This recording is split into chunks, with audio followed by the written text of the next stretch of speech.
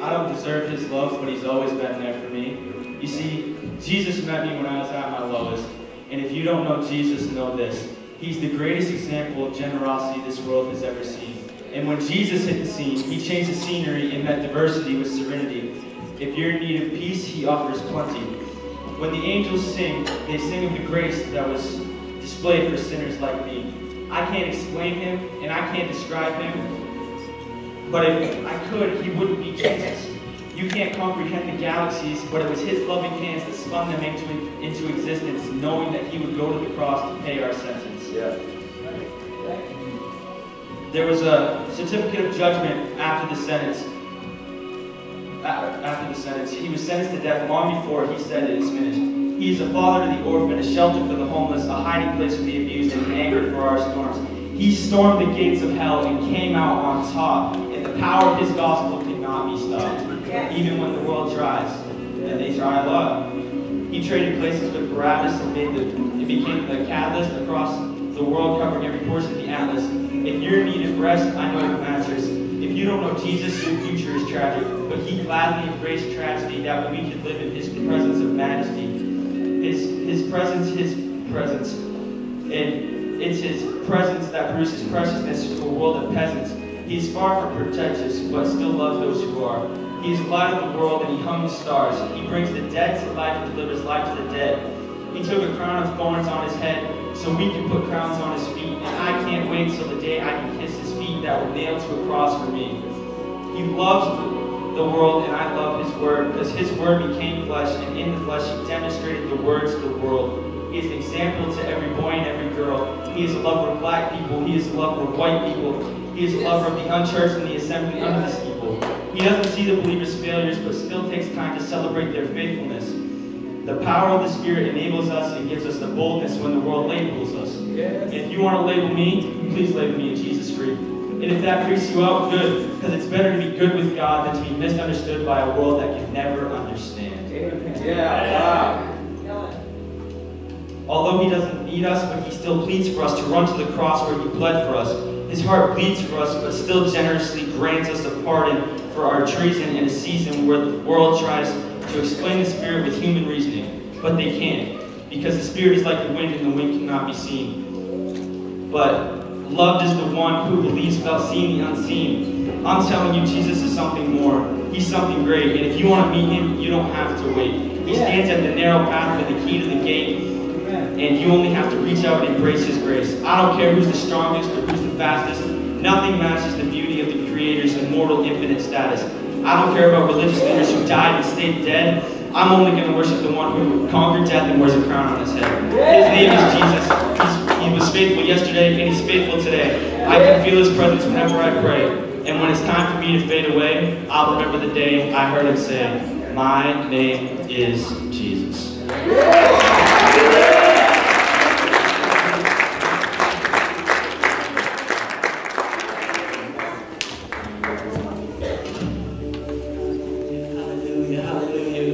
Worship Jesus in this place tonight. Hallelujah. One last time, why don't we get on our feet right now and just give him some praise right from the get-go. Hallelujah, Jesus. We thank you, Jesus, for your unfailing love, God. I thank you so much. Hallelujah, hallelujah.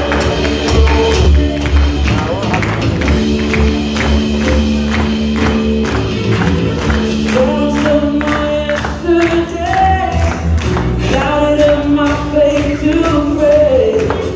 But you blew it all away.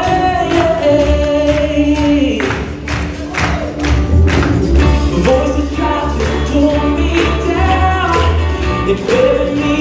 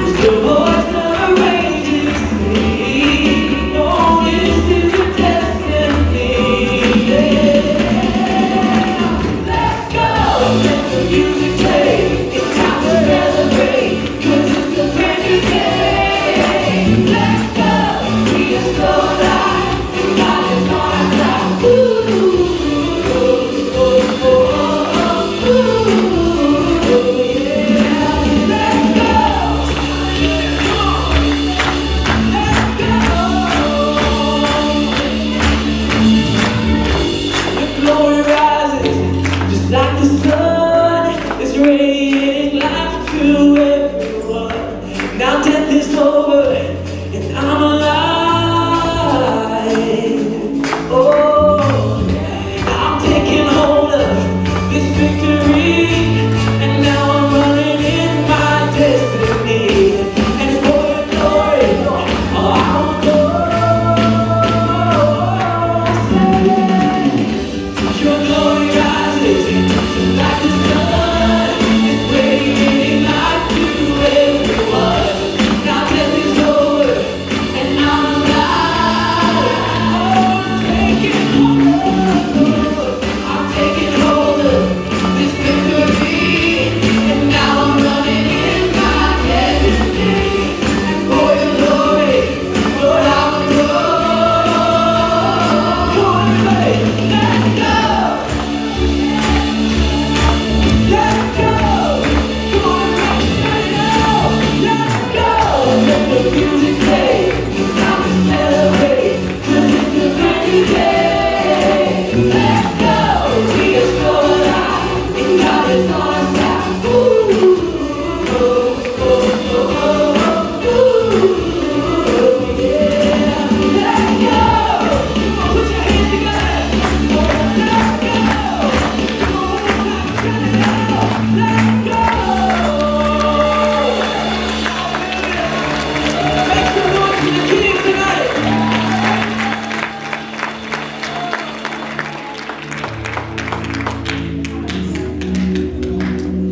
Praise the Lord, everybody. So you can all be seated. I'm just going to real quickly announce a little bit of a change for tomorrow. We had a slight change because we had a phone call today from Go Tubing. Tomorrow's our last event, and we got a call today saying, I'm sorry, we have to cancel, we have no snow. So the rain took that away. However, we have it rearranged now thanks to some help, and tomorrow night we will be going to Eaton Mountain in Skowhegan. We'll still be meeting here at the church at 5 o'clock. It's the same price. Those of you that have already paid, we're good, you're fine. But you do need to be here at 5 o'clock. The time change will be different for coming back. We won't be back till about 10 o'clock, rather than it was going to be like 9-ish. So that's the only change. If there's anybody that wants to join us, that's not a problem. See me after service, and we'd love to have you come join us there. So what I have been asked to do right now is the youth staff, we would like to hear from some of you that God has done something for you this week. It could be, something that He's done specifically. It could be just a change that He's making in you. And I told Dave, I said they will do it. They're bold. They're like lions now. The Lord has really brought them out this week. So who's going to be the first one to step out and just, you don't have to start preaching, but you can. But who would like to testify? Come on, guys. Somebody step out. You can do it. All right, Mitch. Okay, so I have got a lot of burdens before this week. And I feel like, I think Sunday morning you hit me, and it was a crybaby that day, but felt good, and feel great news. So.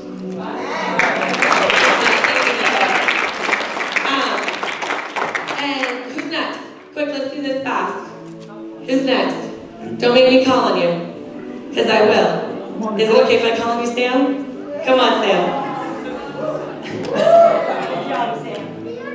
Next person, come line up right next to him. Get ready. Don't be afraid. So before this week, I had a lot of burdens also. I mean, I was carrying a lot on my shoulders, and last night, I feel like I was let go of all of that last night. And the other thing is for tonight, I have a little bit of stage fright, and I'm pretty much over that now. So.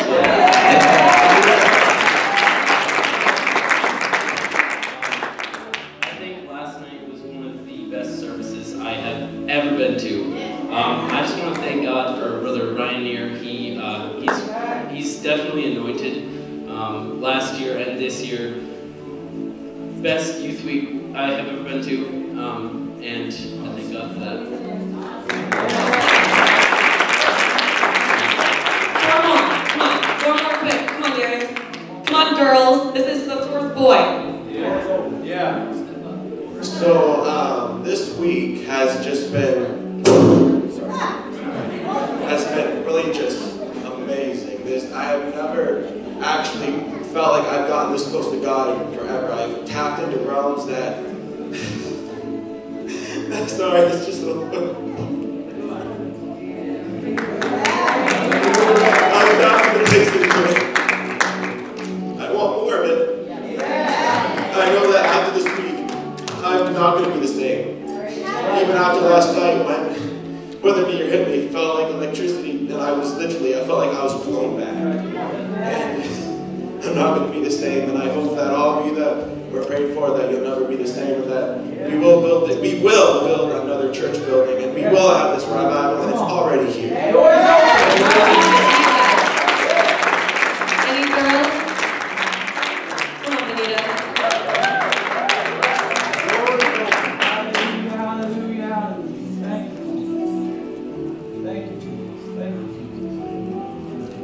All I can say is just, wow. For a long time, I've been battling with a lot of things, and I've been so low. I didn't think that I'd be able to get back to where I was, or further than what I was, or be what I'm supposed to be in Christ and everything. But this week has just been amazing, and it's completely changed me and changed my life in the direction that I'm heading in. I just praise God for that.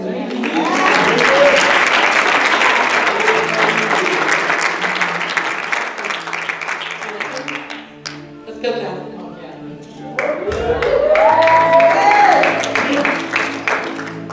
Okay, so this youth week I have to say has been the best yet, but I also have to say last night my walls were broken down and all the burdens that I've been carrying and just depression and everything just let go of me.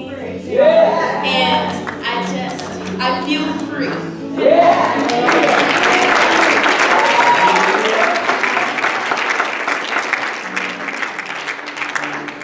There's been a situation that's been happening for a while now. For a long time I was like, God, it's just so big that it's just never gonna be fixed. And for the first time I feel like God was saying, you were able to make this happen. You were able, I'm gonna use you to make this situation okay. And for the first time I just thank God and have peace with it. I just thank you.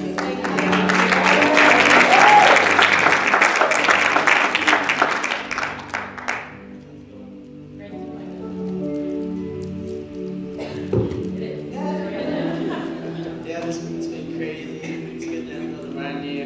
Hope it comes next year. We're going to see you there. Last night was awesome. Best step forward. Right direction. Fast. It's been good.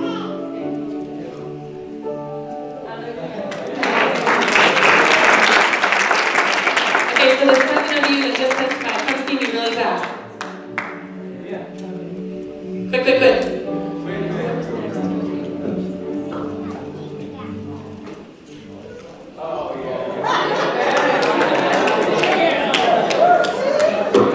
Thank you for stepping out. God always honors faith, amen? Alright, so, yes, it's been a week of stepping out, so there you go, you get to practice what you receive in Jesus' name. So, it's been an incredible week. Thank you to everybody that's been a part of it, the young people from this church and other churches around the area. We have been incredibly blessed, so I'm super glad that more people than our church were able to benefit from this youth week. This has been an awesome team effort. And let's all give it up for our youth pastor and writer. First youth week as a youth pastor. I think they did a fantastic job. Overachieved.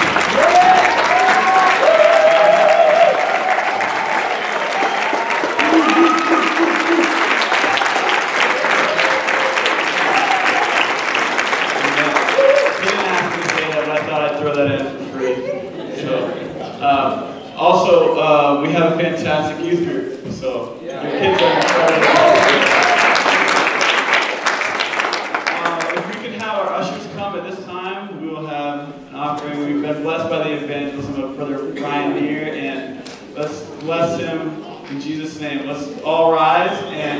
Bless our ushers. We have some ushers lined up.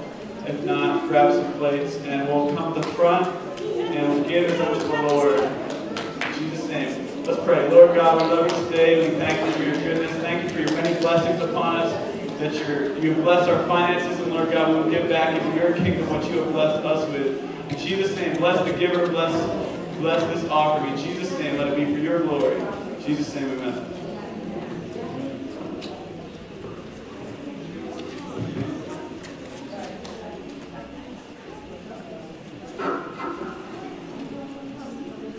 Won't you come and give?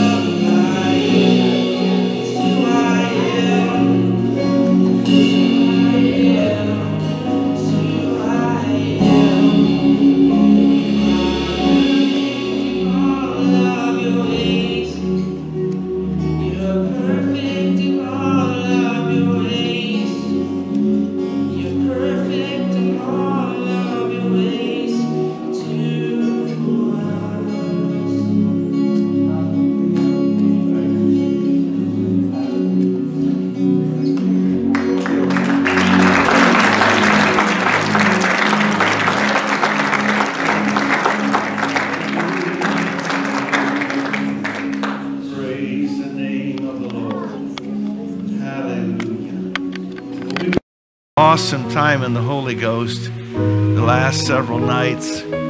I really can't remember any more blessed youth weeks than what we're having this year. And the Holy Ghost tells me that God wants to do some miracles among us tonight. Now, please don't just sign off, because God has something He's going to do very special. It's a breakthrough in somebody's life tonight that will mean so much. And I wonder how many of you would just lift your hands with me right now. And let's believe God. Young people, you're great. Young people, let's lift our voices right now. And let's give God the praise that He's worthy of receiving. Hallelujah. Oh, Father, we give you praise and glory and honor. You are the great and mighty God. There's nothing you cannot do. I give you praise and glory, honor. Hallelujah. Praise God. We have a couple of little, actually it looks like one little quilt for, oh, there's another bag. All right, two of them for Arabella and Gabriella. I might be saying that wrong. Gabriella, the Cox twins.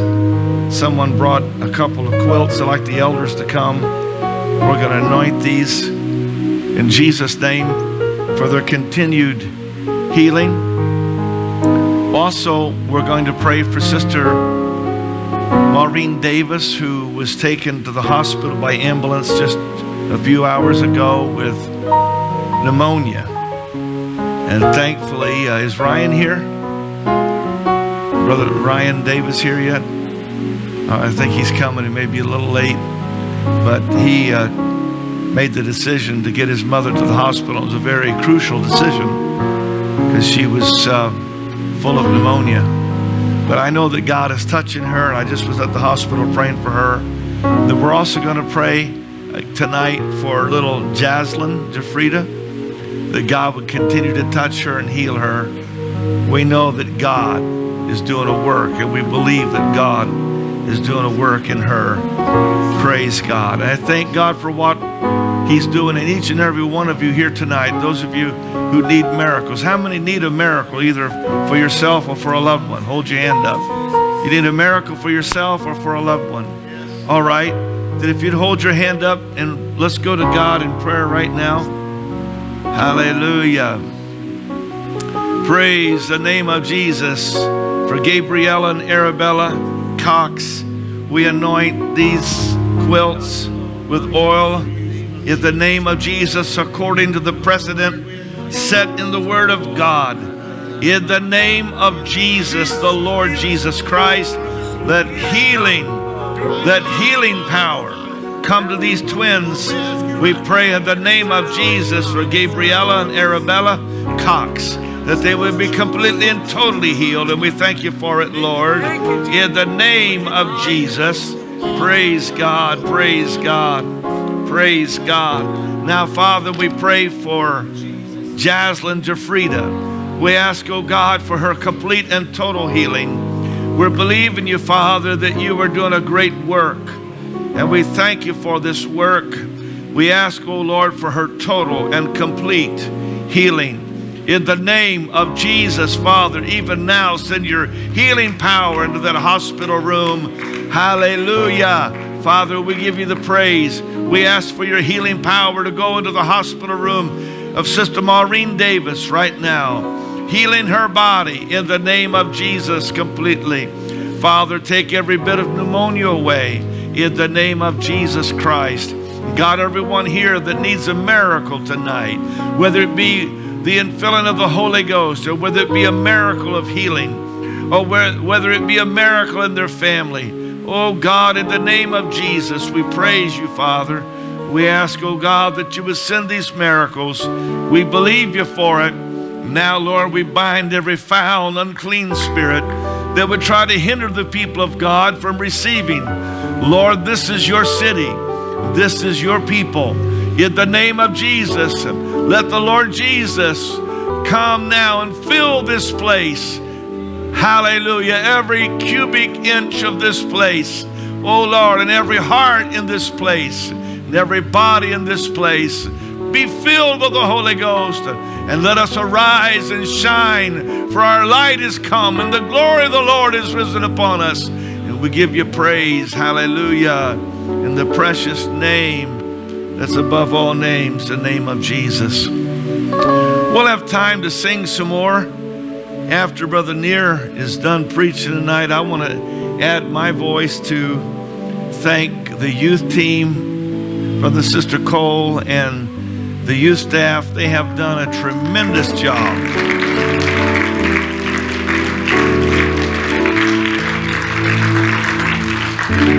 I can't say it doesn't get any better, because I believe it's going to get better and better until the rapture, but I believe this has been an excellent, excellent youth week, and I want you to know tonight is a very important night for you. It's a very important night for you. Thank you, staff. Thank you, Brother and Sister Cole. Thank you, the young people. I am just amazed. I have been listening to their singing and their talents, and I'm thinking, wow, we're going to get these young people more involved. They've been kind of hidden a little bit too much. So I've been, Brother Shane Stoops and myself, we've been talking. We're going to get these young people more involved than what they ever have been before. Praise God. Praise God. Praise God. Brother Cole, do you have anything to say before we bring the preacher up here?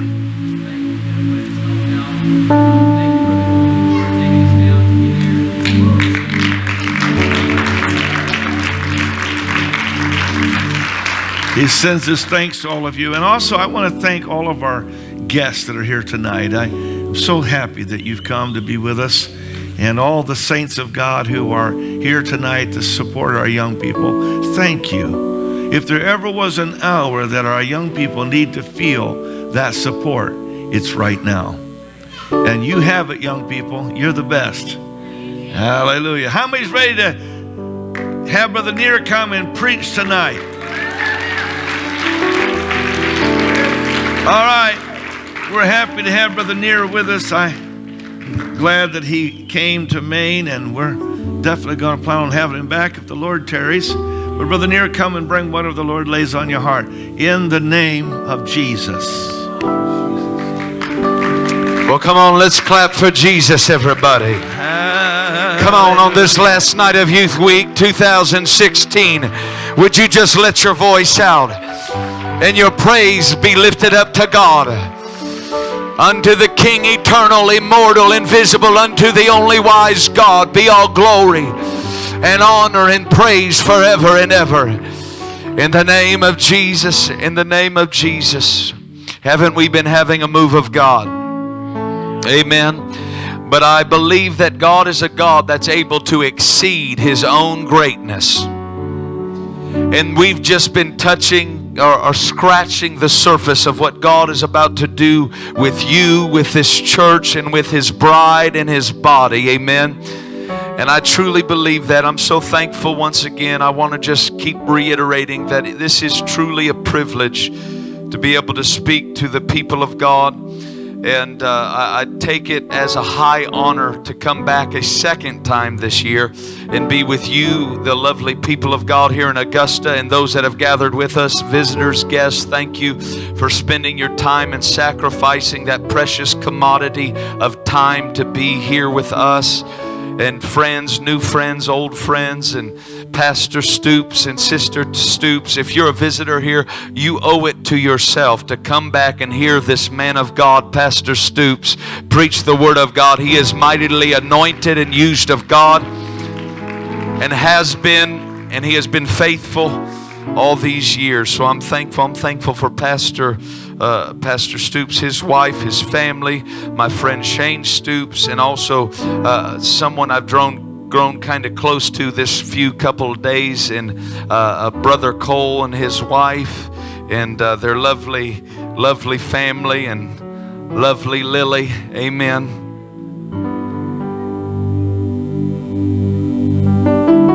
There she is. How you doing? She kind of tides me over till I get back home to Iowa to get my little girl that's 3 years old. Amen.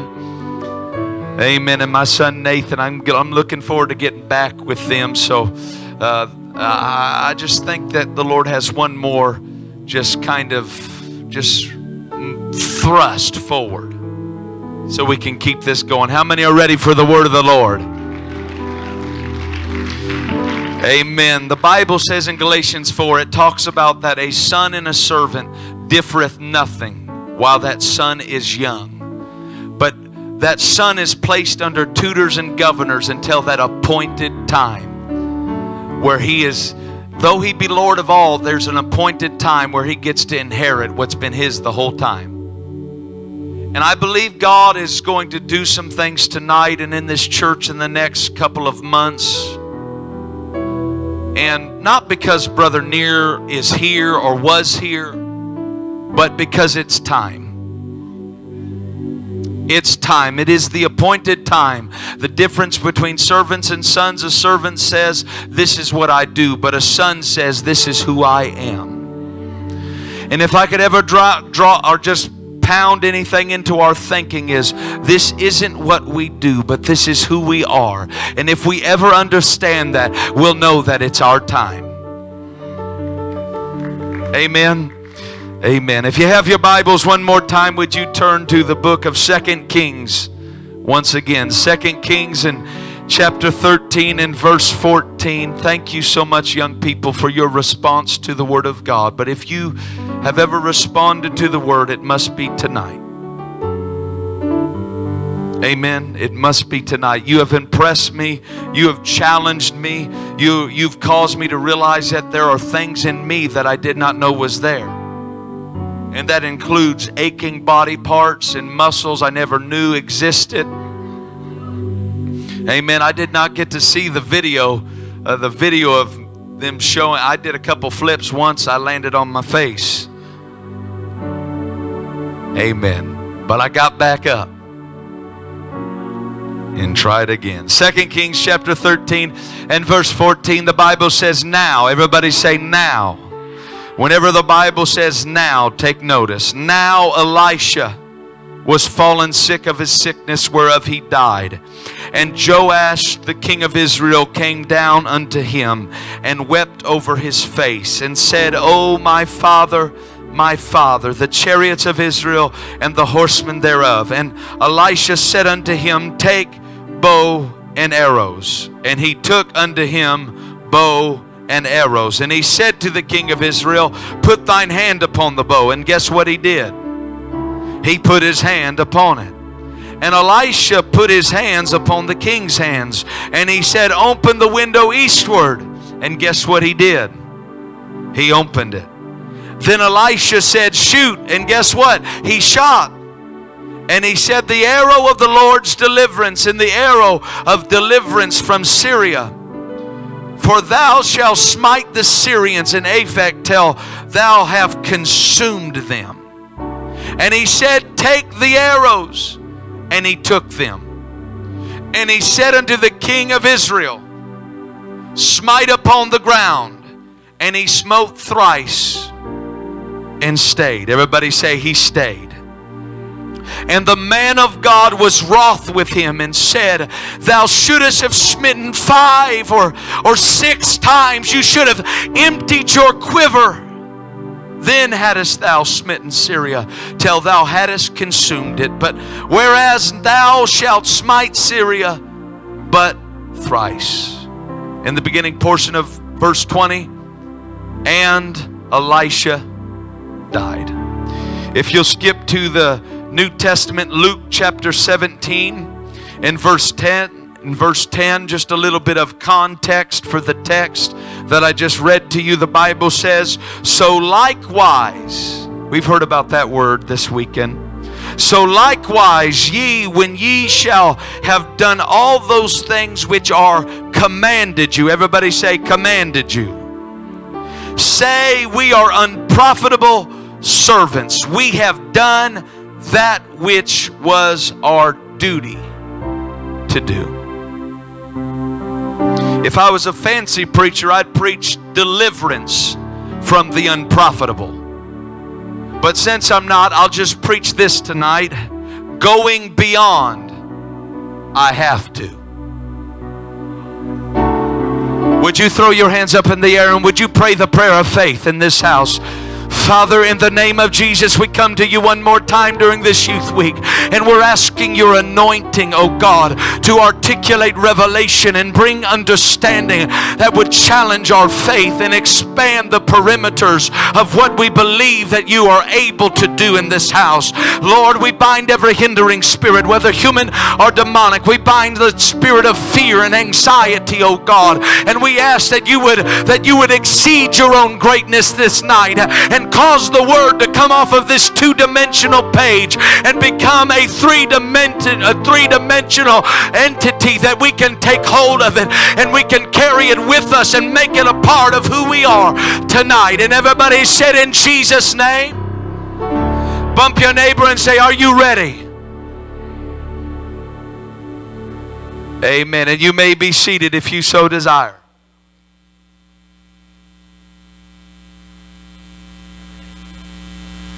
I mentioned a little bit earlier about a daughter that I have that's 3 years old and a son that is 5. My daughter's about to turn 4 this Saturday. I make it back just in time to celebrate with her turning 4. And my son is about to turn 6. But being as young as they are in the line of duty that we are called to, we travel across the country and we spend most of our lives, and are used to, but most of our lives traveling from church service to church service, prayer meeting to prayer meeting. And with them traveling with us, Nathan and Natalie Joe traveling with us, they have developed what I would like to call a drug problem. As young as they are, yes, I can say it, they have a drug problem. They get drugged to every service that we're a part of. They get drugged to every prayer meeting. They get drugged most time to youth services, and they have a drug problem. They are, most of the time when they sit in service, it's not because they made a conscious decision that, hey, I'm going to go to church tonight, but they are forced to because that's what they have to because of who their mother and who their father is. And with that understanding of a drug problem, I was privileged to be able to preach what they called a PK retreat, where the pastors' kids of many churches gathered together, and gathering together they did a special set of services for all these PKs that most of them had drug problems. And in that service, at the end of that service, there was a young lady that grew up in a pastor's home, and she grew up in this preacher's home, and that's what she knew. It's what she did. And she came up to us at the end of this at the end of a service, and she said to me and Sister Near, she said, would you pray for me, Brother Near and Sister Near, because there is a problem that's going on in my stomach.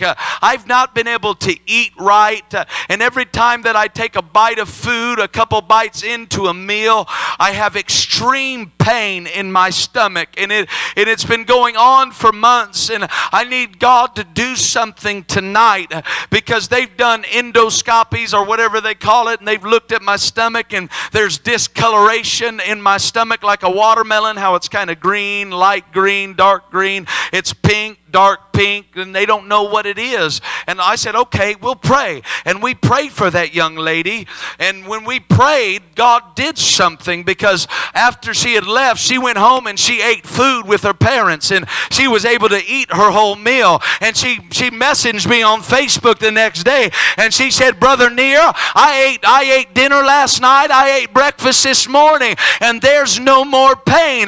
God did a miracle in my body. And she said, I'm completely healed. And I can tell you today that she is still whole. But here's the thing, why God did a miracle when we prayed for her, not one time did we pray for her stomach. We didn't pray for her stomach because the stomach wasn't the issue. We prayed for that spirit of fear and anxiety to lift up off of her. And when that spirit of fear and anxiety, fear is an understanding of a present danger, and anxiety is a fear of something that might be, that may not be.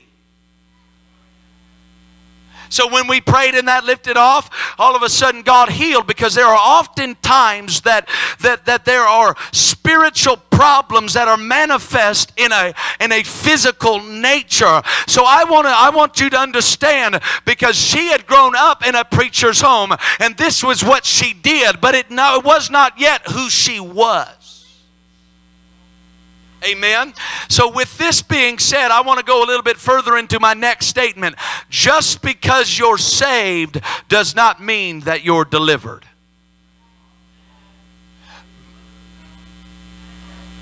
Just because you're saved does not mean that you're delivered. Just like in the Old Testament, how many know that the Old Testament, the Bible says, the Old Testament or the law is the schoolmaster that brings us unto Christ. It is the tutor and the governor that brings us unto an understanding of who we are as sons, so we can inherit that appointed time. So in the Old Testament, how many know the story of Moses and the parting of the Red Sea?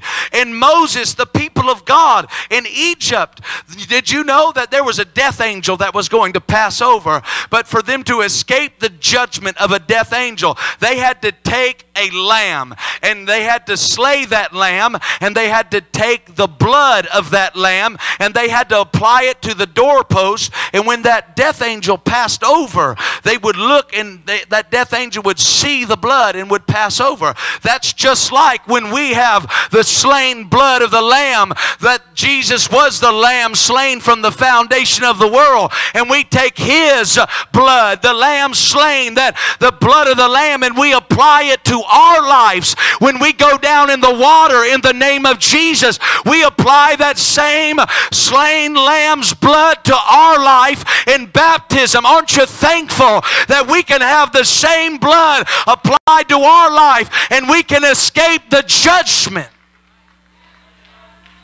But not only did they have to have the slain blood of the lamb applied to their house, like we have it applied to our hearts, but they not only had to have the slain blood of the lamb, but they had to have what they did next was they took the lamb and they ate it to the full. That's like what we do after we apply the blood of the lamb. We've got to not only have the blood of the lamb, but we've got to get the lamb on the inside to the full. So we've not only got to be baptized in Jesus' name, but we've got to receive the Holy Ghost, which is the Lamb on the inside. And I wonder if there's anybody thankful for the Holy Ghost or the Lamb on the inside and the blood applied on our hearts.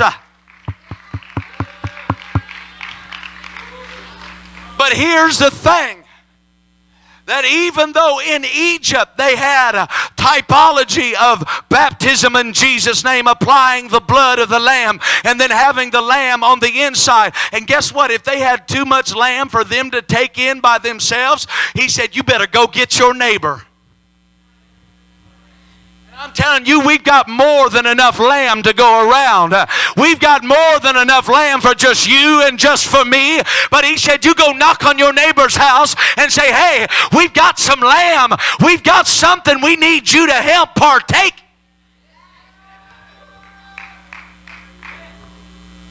But even though they had the lamb's blood applied and they had the lamb on the inside, they still were in Egypt. They needed a deliverance. They needed a bust out. So that's where it brings me to our text. The Bible said, now. Everybody say now. Now Elisha. This was the same Elisha that 60 years prior had followed the man Elijah, the prophet, that mighty man of God. This Elisha, 60 years prior, had followed him, seeking after his mantle in the ministry that he possessed. He wanted a double portion of what he had, so he followed him. He poured waters on his hands and served him. But it was 60 years prior, following this man of God, that he was given an opportunity to settle for going to Gilgal. He said, I'm going to Bethel. The old man of God, the elder man of God, the prophet Elijah said, just stay here, Elijah, at Gilgal. Gilgal represents a reinstituted covenant. That means salvation. He said, just stay here at Gilgal. But Elisha said, no, I'm not going to settle for just being saved, but I'm going to follow you as the Lord liveth and as thy soul liveth. He said, I will not leave thee. And they both went to Bethel. Bethel means the house of God. And he said, hey, Elisha, just stay here at Bethel. And he said, no, as the Lord liveth, as thy soul liveth, I will not leave thee. In other words, that young man said, I'm not going to settle for just being saved, and I'm not going to settle for just coming to the house of God, because I know there's more. And the Bible said they both went to Jericho. Jericho was a place of historical significance and moves of God in the past. Past victories, a past generation's victories and moves of God. But guess what? He said, young man, just stay here at Jericho. I'm going over Jordan. But Elisha said, no, no, no. As the Lord liveth, as thy soul liveth, I will not leave thee. In other words, I'm not satisfied with just being saved or just coming to the house of God. I'm not satisfied even with somebody else's move of God and somebody else's victories or a past generation's historical landmarks, but I've got to go over Jordan with you.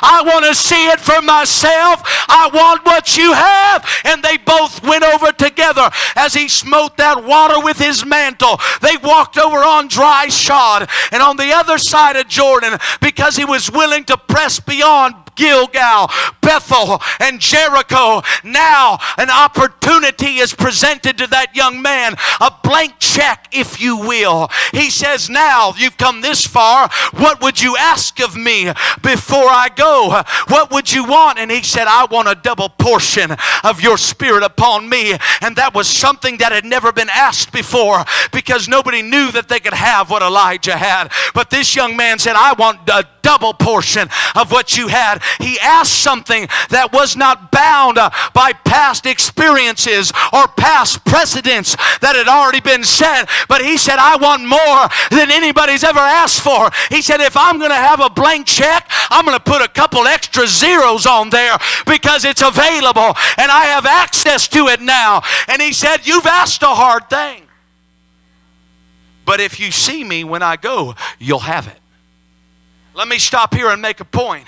What Elijah just said, he said, oh, it's a hard thing, not impossible, but if you want it, you can have it. But he said, keep your eyes on me. If you see me when I go, it's going to be yours. But here's the thing. He said, don't get caught up with the fire. Don't get caught up with the wind. Don't get caught up with the chariots. Don't get caught, but keep your eye on the relationship that brought you this far. Don't get caught up with the gifts, and don't get caught up with the anointing. Don't get caught up, but keep your eye on the relationship that brought you this far. But now on the other side of Jordan, with a blank check presented to him, with passion, he said, I want double portion of what your spirit is upon me. He seized that opportunity. But the Bible says, now Elisha was fallen sick with the sickness whereof he would die. And by this dying prophet, 60 years later, by this dying prophet's deathbed, he sits a king, a young man that would be a representation for the next generation. He looks over that dying prophet and he says to him, oh, my father, the chariots of Israel and the horsemen thereof. And that may not mean much to you, but that meant something to that dying prophet. Because what that king just said was the same words that 60 years prior he said moments before he would take up a mantle. When he seen the chariots of fire take his Elijah away, he cried out, my Father, the chariots of Israel and the horsemen thereof. That's the same words that this king said over this 60 years later in this dying prophet's deathbed. My Father, my Father. Echoing a past generation's passion, saying, I want what you have. And I can see Elisha. I could see him just laying there sick. I could see him just keeled over, just but that young generation says, my Father, and speaks the same terminology of faith that was spoken in a previous generation. And I see Elisha sitting up saying, what'd you say? And all of a sudden I see a prophet, his strength returning to him. I feel like there's strength coming back to Pastor Stoops right now to have this revival. If there will be a generation that will say the same faith that was spoken by him when he first came to Augusta, if we can repeat that same terminology of faith, it will cause us strength. See, this youth week isn't just for the youth, because when the youth begins to speak the same thing that the elders once spoke, it will cause a strength to come back into every one of our elders and one of our faithful saints. But he said and spoke the same thing. I see Elisha sitting up. What'd you say? It's in your mouth. So let's see now if it's in your heart. And he says to him, to this young king, he says, take bow and arrows. We're going to see. And guess what that young man does? He takes bow and arrows. And then he says to that young man, he said, put your hand upon the bow. And guess what? He put his hand upon the bow. And then he says to him, now open the window eastward. And guess what he did? He did exactly that. He opened the window eastward. And then he said, shoot. And guess what he did? Are you catching the pattern? Take bow and arrows. He took bow and arrows. He said, put your hand on the bow. He put his hand on the bow. He said, open the window eastward. He opened the window eastward. He said, shoot. And guess what he did? And once he shot that one arrow, that left him with a quiver of 6 arrows, because a full quiver is 7. So he shot one. He's got 6 left over. And he says to him, watch now. Behold, the arrow of the Lord says, you got it up there? I don't want to misquote it and people think no, go back. And he took the arrows, took them and said, blah, blah, blah, blah, blah, upon the ground. No, go back, go back, go back, go back. Oh, there we go. And he opened it, then he shoot and he shot. And he said, the arrow of the Lord's deliverance. In other words, he said to him, do you understand what you're doing? They were not even engaged in battle yet. But he shot an arrow because he was saying, the arrow of the Lord's deliverance in the deliverance of Syria. In other words, we're not just playing with arrows right now. But what you're doing right now, you're winning wars that you're not even engaged in yet. He said, you can win some. That's how the prophetic works. He said, there's going to be some things that happen tonight that are going to win wars that you'll be facing tomorrow. There's some things you can do tonight, young people, in Church of Augusta. You can win some battles and gain some deliverance of things you're not even in war with yet. But what happens tonight can determine your tomorrow. Does that make sense? So he's saying we're not just playing with arrows. And then once he makes that point clear, he says, take arrows, and hands him a quiver full. And he takes arrows just like he was doing in this pattern that he was now following. And he takes that arrow. He said, smite the ground. And you know what that young man did? He went, okay, I guess if I have to. Okay, I know this is kind of silly, but dap, dap, dap. If I have to, I'll do it to kind of appease my pastor. I'll do it kind of appease a past generation, and I'll dap, dap, dap. I know it looks silly, but I'll do it just because everybody's doing it, and I'm just dap, dap, dap. And he hit it 3 times and stayed. And all of a sudden, that dying prophet says, oh, if you would have only smitten the ground 5 or 6 times, thou wouldst completely smitten Syria. But now you will end up bound in the end. Oh yeah, you'll have a good youth week. Oh yeah, you'll have a few more good services after youth week's gone. But if you don't empty your quiver,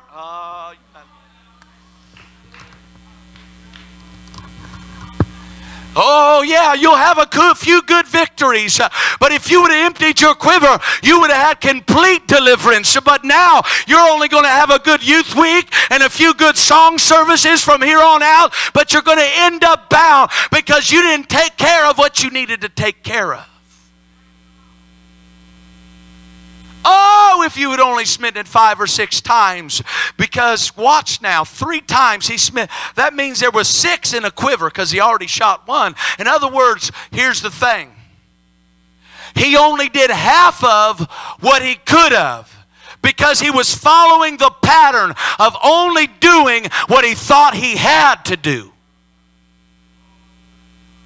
Just doing what he thought he had to try to appease a past generation. Just doing what he thought he had to maybe even appease pastor, and just staying there but going no further. You said take bow and arrows, I took bow and arrows. You said put your hand on the bow, I put my hand on the bow. You said open the window eastward, I did that. I opened the window eastward. You said shoot, I shot. And he was doing everything to the T that was asked of him. But when he was handed a quiver full, he only did half of what he could have, because he was into the unprofitable pattern of only doing what he thought he had to. What does this translate into? This translates into Luke 17. And Luke 17, where Jesus is saying, so likewise ye, when you have done all that is commanded you.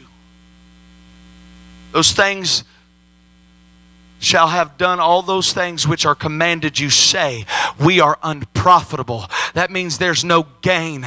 It means unworthy, not good. It doesn't matter. Our unprofitable servants. We have done that which is our duty to do.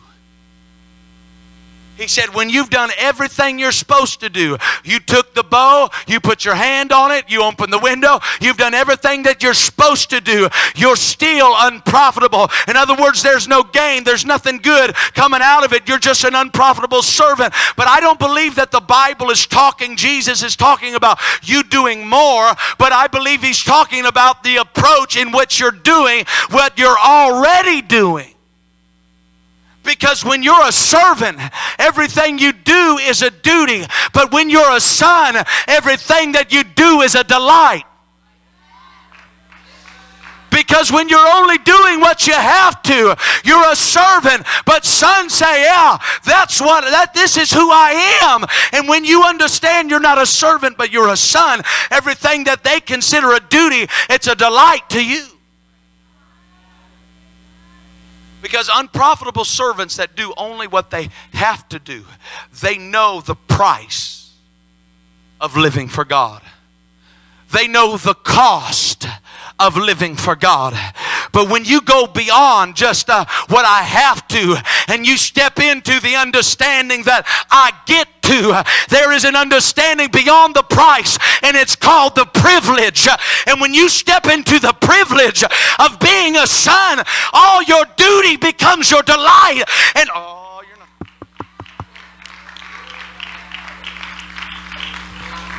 let's go a little bit further, because I don't want what I do for God to be unprofitable in his eyes. That's why he said, Jesus was talking on the mount, or the mount, the Beatitudes, when he was sharing that Sermon on the Mount, trying to create a culture of Christ, trying to change their thinking. That's why Jesus came and he said, you've heard it said, but I say unto you. You've heard it said, but I say unto you. And on that Sermon on the Mount in Matthew 5 and verse 40, he says it like this: if a man sue thee at the court of law and take away thy coat, let him have thy cloak also. He was talking about the undershirt and the outer garment. He said, if a man come to you and sue you at a court of law for your undershirt, by law, you have to. You're bound by the law. You have to. If a man sue thee at the court of law, I have to. But Jesus said, don't stop there. By law, I got to do that. I have to do that. I'm bound to. I have to. But he said, you want to know how you get deliverance from I have to? I get to do this. No, you didn't hear it. You didn't hear it. He said, by law, if he sue me, I have to. This is what I have to. But guess what? This is what I do, but this is who I am. I have to do this, but because of who I am in Christ, I get to do this. I have to. This one I get to. That's where liberty comes in. When you get beyond what you have to and you make it something that I get to. I choose to. I'm still bound by the law. I've got to get the shirt. So there are some things that are a necessity that you have to do. But don't be bound in just what you have to. Because you'll know the price. Oh, you'll know the price of walking with God and the cost of living for God and the sacrifice. But if you stay there, you'll never know the privilege. And you know the price, but you'll never know the privilege. And that's why you'll watch them get 18 and walk away. Because they've only known the price, but never the privilege. So Jesus goes a little bit further to make a doctrine out of it. He says, go beyond I have to. The shirt's because I have to. The jacket's because I'm not going to be bound by what I have to. But I get to do this. I'm going to go above and beyond. I'm going to one-up you because it's not what I do, but it's who I am. And then he goes on a little bit further and watch what he says in the next verse. Whosoever shall compel thee to go a mile, go with him twain. One translation says like this: if a soldier forces you to carry his pack for 1 mile, go 2. Because the Roman soldiers had a law that if they asked you, being a Jew, not a Roman citizen, you to carry my stuff, you by law have to carry my stuff for 1 mile. And think of how heavy that must have been. Have to carry your enemy's stuff for 1 mile by law. Think about that. That's pretty heavy. It's kind of like this. I'm going to take this chair right here. If a man forced thee by law for you to carry it 1 mile, you have to. The first miles I have to. And anything you carry because you have to makes it infinitely heavier. And we carry a bunch of stuff because we have to. And it gets heavy. And it gets too heavy to carry. And we are waiting for that first mile to be over just so we can set it down. Kind of like our young people. We carry the I have to. And we carry until we get 18 because it's too heavy. Holiness is too heavy when it's I have to. Standards of righteousness are too heavy when I have to. Walking with God is too heavy when I have to. So we'll see them carry it as long as they have to, but they'll get done with their first mile and they'll take everything and just set it down, and they think that's deliverance. That's not deliverance. But that's what we do. We have to. We have to. And it gets heavy because we weren't, I have to. But Jesus said, yeah, go that 1 mile and it's going to be heavy. But don't stop there. Deliverance doesn't come when you get 18 or you get out of mom and dad's house and you set it down and say, I don't have to do that anymore. I don't have to live like that anymore. I don't have to serve him like that anymore. Even the smallest things are too heavy to be carried when you've got an I have to mentality. But Jesus said, don't set it down, but go even further. Don't go, I have to in the first mile. He said, go a second mile. The second mile I get to, I choose to. And when you take on a second mile mentality, everything becomes infinitely lighter because nobody's making you do this, but you made up your mind. This is not what I do, but this is who I am.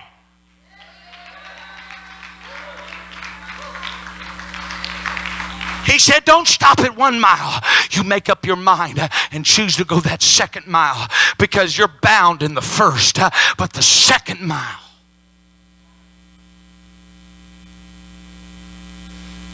That first mile, it's heavy. But you want to know how you're going to have deliverance tonight?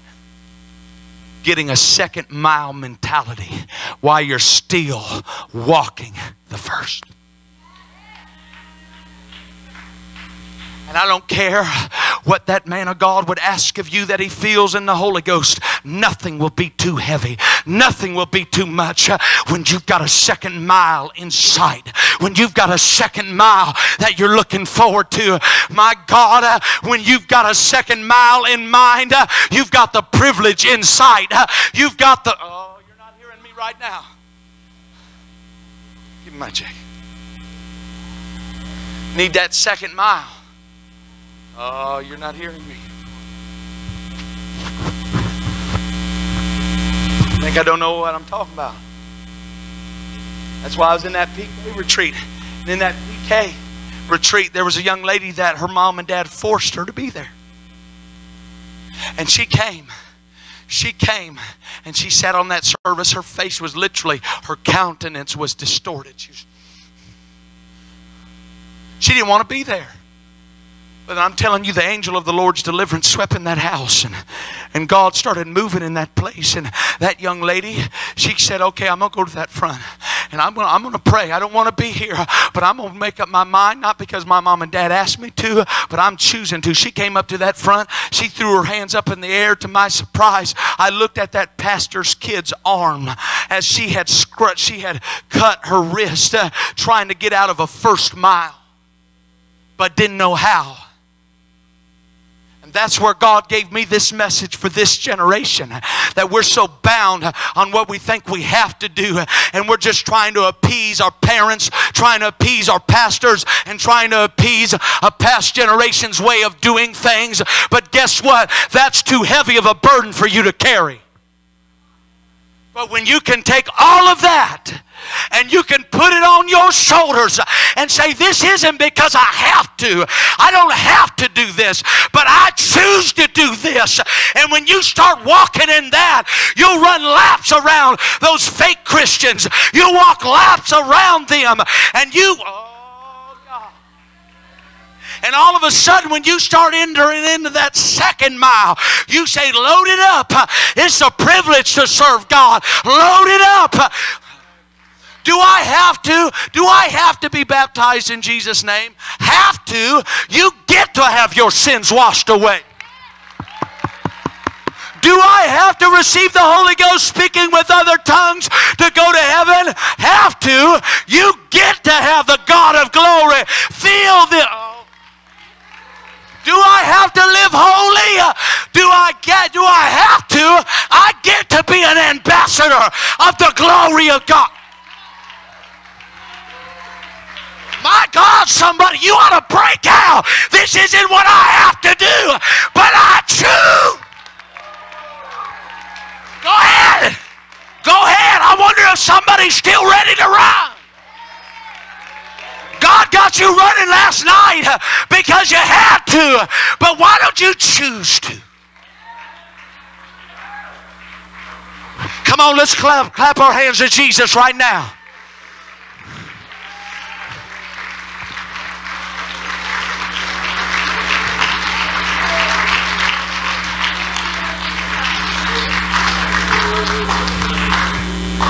Are you ready to go a little bit further? And be seated one more second. Because watch now. When Jesus said in Luke 17:10, so likewise ye, when you've done everything that was commanded you, say we're unprofitable. In other words, there's no profit when you're just doing it because you have to. It's no coincidence that the next verse and the next story is the 10 lepers. And the 10 lepers, they see Jesus afar off. And they say, hey, Jesus, Jesus. Lepers, they had learned to live with loss. Leprosy is that disease and that puts you in a constant state of loss. Is there anybody in here that knows anything about loss? They lived in a constant state of loss, diminishing. But they seen Jesus walking. And they said, Jesus, have mercy on us. And the Bible said that Jesus, he lifted his voice and he said, go show yourselves to the priest. And he commanded them to go show themselves to the priest. And you know what they started doing? Go show ourselves to the priest. And they started doing what was commanded them. And watch now, when they did what they had to do, all of a sudden they realized they were healed. So you can be healed and the process of loss stop by just doing what you have to. But guess what? They may have been healed, but they weren't whole. They still were feeling the effects of loss. Even though they weren't losing anymore, they were still scarred by the things that they had lost in the past. So I'm telling you, as long as you just be a good Christian, you dot your I's, you cross your T's, you pay your tithes, you'll be all right. The loss will stop. But guess what? That don't mean you're whole. So while they're on their way doing what they had to do, one got the bright idea while the others were walking the first. He said, I think I ought to walk a second mile. And he turned back towards Jesus and he said, I'm going to go and give some thanks because it's not enough for me to be healed, but there's a second mile that says I can be whole. And he came to Jesus and he fell on his face and began to give glory to God. Nobody asked him, nobody commanded him, but he did it out of his own desire to be whole. And I wonder if there's a church that's willing to go beyond just healing, but say, hey, I've lost some things, and the only way to get them back is a second mile. Because once they walked that second mile and he began to give glory to God when it was not asked of him, Jesus said, Bubba, your faith made you whole. He had all his fingers back. He had his ear back. That part of his nose was back. Everything that he lost, all because of a second mile.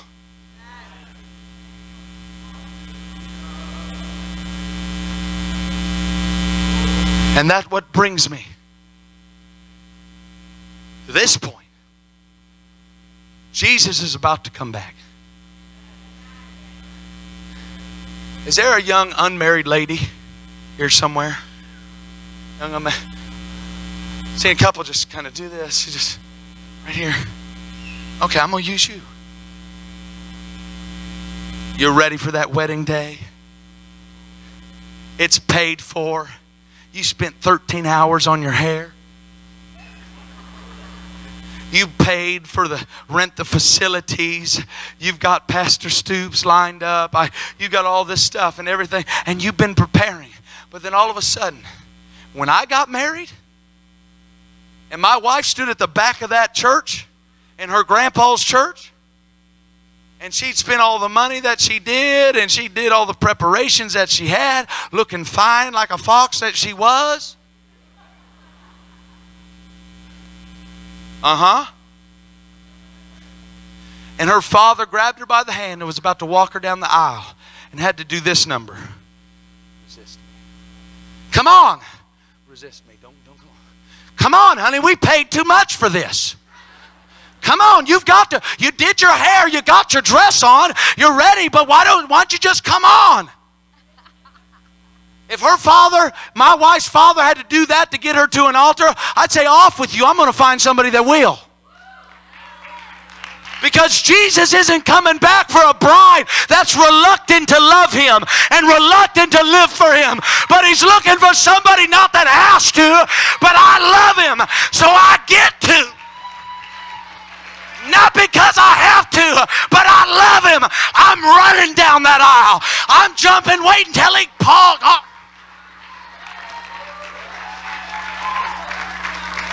And He's not going to drag Augusta up to an altar and make you love Him.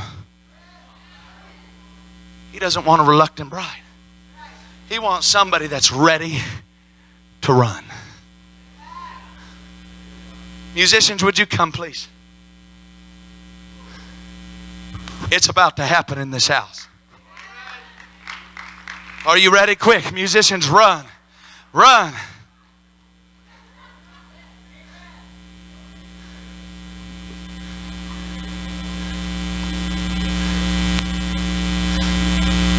So now,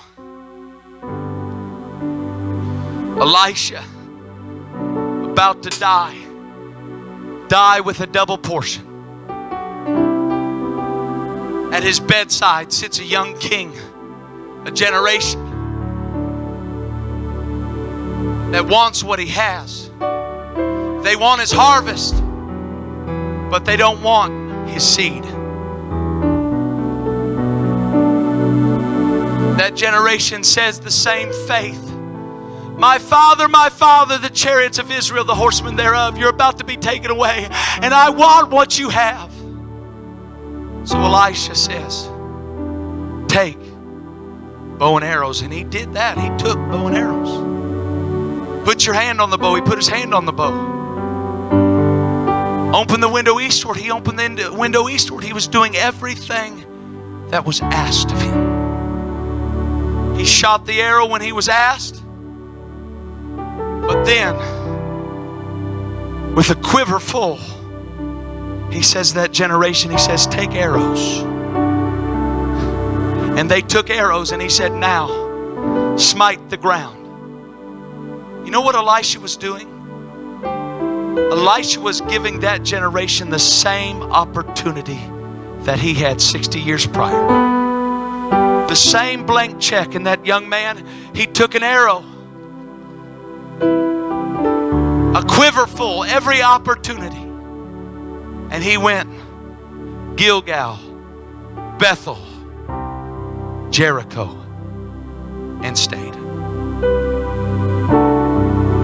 Willing to settle for a past generation's victories, willing to settle for somebody else's walk with God.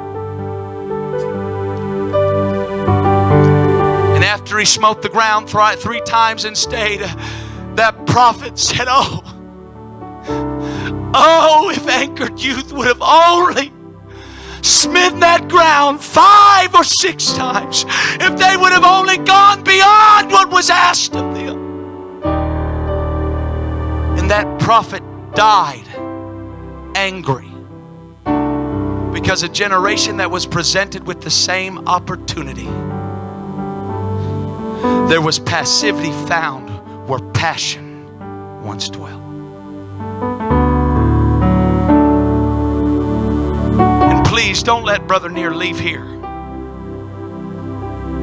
while God's handing you a quiverful, saying you have every opportunity to be healed. You have every opportunity in this house to leave full of the Holy Ghost. You have every visitor, every saint, every young person.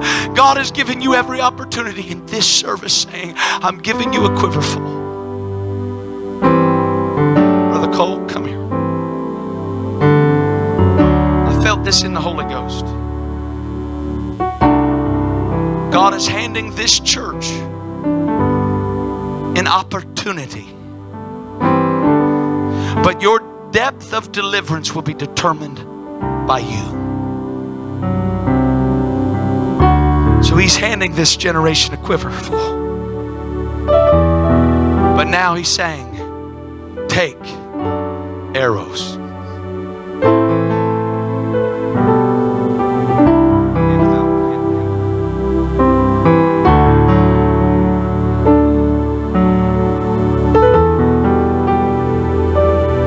I want you to spread out. And will our elders and everybody, will you just kind of get back behind all of them? And I want you to just step forward. Come on, everybody.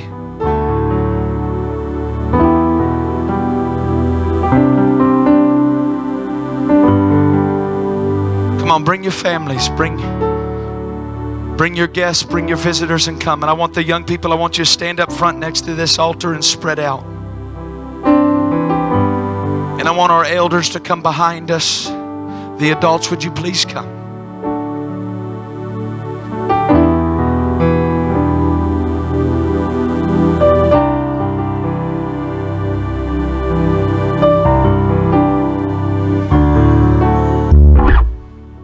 In a moment, the angel of the Lord's deliverance is going to sweep into this house.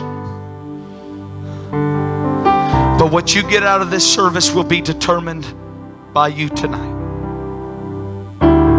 All that God has done this week, this is the culminating night of services of this particular youth week. But you're not here because you have to. God has asked you to make a commitment, not because somebody commanded you or you have to, but tonight you're going to say, I choose to. You've got an opportunity tonight. You can take that arrow that's in your hand and you could just dab, dab, dab. But with the same passion that took up a mantle at the feet of Elijah and as the chariots of fire, my Father, the chariots of Israel. God wants to see the same passion that was found in a man of God that took up a mantle. He's given you the same opportunity as a church and as a people. But what will you do with it? So in a moment, I'm going to ask you to smite the ground. And when you begin to smite that ground, with every hit of the arrow, there's going to be a deliverance that gets deeper and deeper and deeper. And when it gets deeper and deeper, at the depth of your deliverance will be the height of your impartation. When you're done hitting that arrow, I want you to turn to somebody and give it to them and switch places. And God is going to allow something to sweep through this house that's absolutely going to deliver and it's going to heal. And if you need the Holy Ghost, I want every hand lifted high right now. Do you feel faith in this house or no? Are you ready, young people? Are you ready to seize your opportunity and make this yours? Then smite the ground. No, smite the ground. Not because I have to, not because Brother Near asked me to, but I need to.